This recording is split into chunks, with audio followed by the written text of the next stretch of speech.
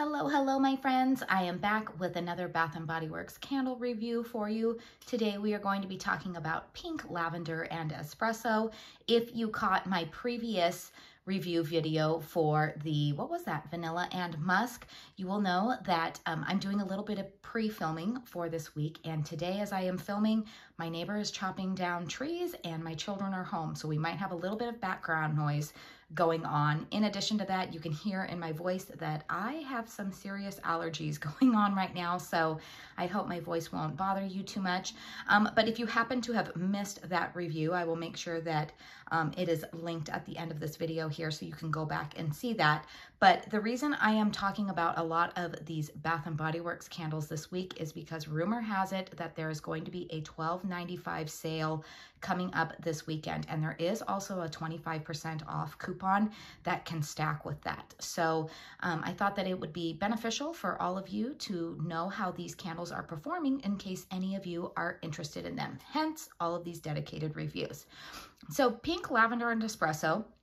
This is part of the White Barn, what is this, Neutral Blends collection. I happen to really love the color of this vessel. It's like a light pink.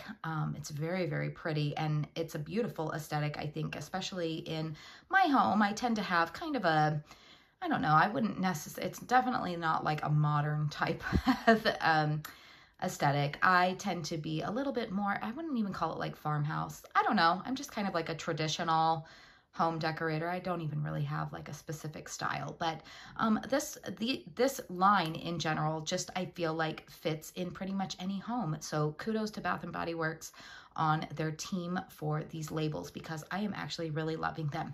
All right, the fragrance notes on this are rich pink lavender. You guys, my eyes are going out. Caramel, espresso beans, and smooth vanilla. Now that is something that I like about these is that you can also see the scent notes right here on the front of the label, which is really nice. Now, this candle happened to really catch me by surprise that I enjoyed the fragrance, because I am not one who really likes lavender scents, nor do I really like coffee scents, but it's something that I think is kind of unique in this candle is that they have blended two scents together that I personally would have never put together. You know, I typically think of lavender as being like a calming spa-like type of scent, and then espresso, I would think morning, you know, you want to wake up. And yet I find that this candle is not only beautiful to burn in the morning hours, but I also like it in the evening. So I feel like this is a perfect candle to burn all day long if you would like to. This is a beautiful scent, particularly for this time of year. I think it really embodies the essence of what we're all feeling this year. We want a little bit of that warmth still going on, because let's be honest, it's not always completely warm outside right now, especially if you don't live in Arizona like me. A lot of you still have snow on the ground. A lot of you, you know, the temperatures are maybe in the 40s or 50s. I recognize that spring for many of you guys is actually what winter weather is to me. But still, you know, we have those cold mornings, cold evenings, but the daytime temperatures are feeling pretty good. And I feel like that is what this candle embodies, because we've got the warmth of wanting like a nice hot drink, like coffee. And then the lavender is actually, lavender is a floral, even though I tend to at least to equate it with being a spa-like scent. It is a floral, it is from a flower. And so my nose definitely smells a perfectly balanced lavender, but espresso in this. I would say that the espresso is slightly more dominant than the lavender note in here, but the two of them together, you guys, is absolutely beautiful. I had mentioned in my Bath & Body Works haul when I showed this candle initially that it was one that I had smelled in store, and I was like, I don't know if I'm going to like that one, but a friend of mine was burning this in her home, and I walked in and I was like, okay, yes, I love that. I definitely want it. So let's go ahead and talk about the performance of this one. Again, Bath & Body Works is doing really, really well with this candle. I have burned it now, a little bit over the halfway mark right now. I would say that the wicks are starting to slow down a little bit, but they are not puny wicks. The wicks are developing a little bit of that carbon residue at the end. This specific candle that I have has thicker wicks, kind of like those tree stump wicks. But like I said, they're not giving me any issues right now. So that is good. I will say that the wax pool has gotten a little bit dirty because of the carbon residue. However, that is not affecting the fragrance at this point.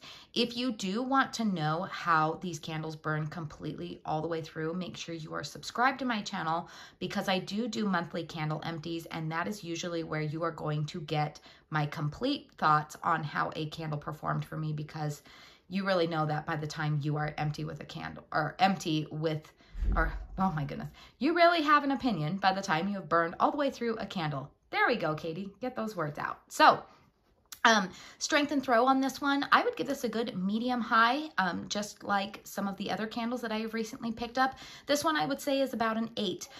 It definitely fills up my living room. It's not one that is overbearing though, so I feel like this is also another candle that is really good to have, especially if you're going to be having company over. It's pleasant. It's not going to knock anybody's socks off. It is one that fills up a closed concept bedroom very, very well. I have burned it in here along with it pairs very nicely room to room with that vanilla and musk scent. I find that the two of those together, I've really enjoyed burning those.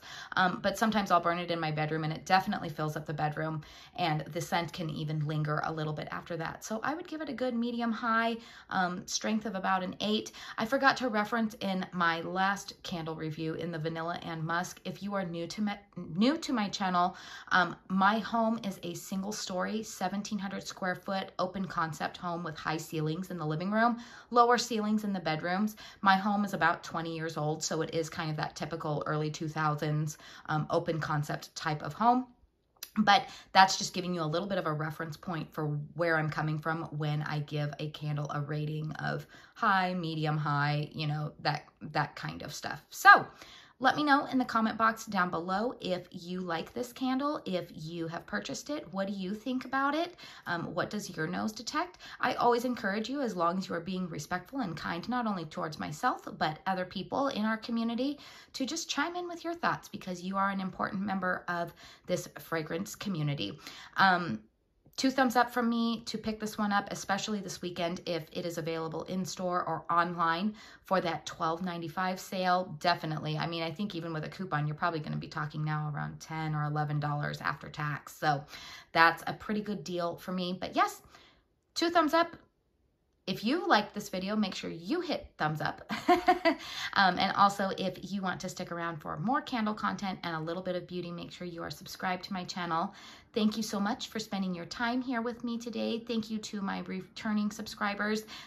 Thank you to any new viewers for watching this video. And I just want to say that I hope you all go out and have a very blessed day. Bye.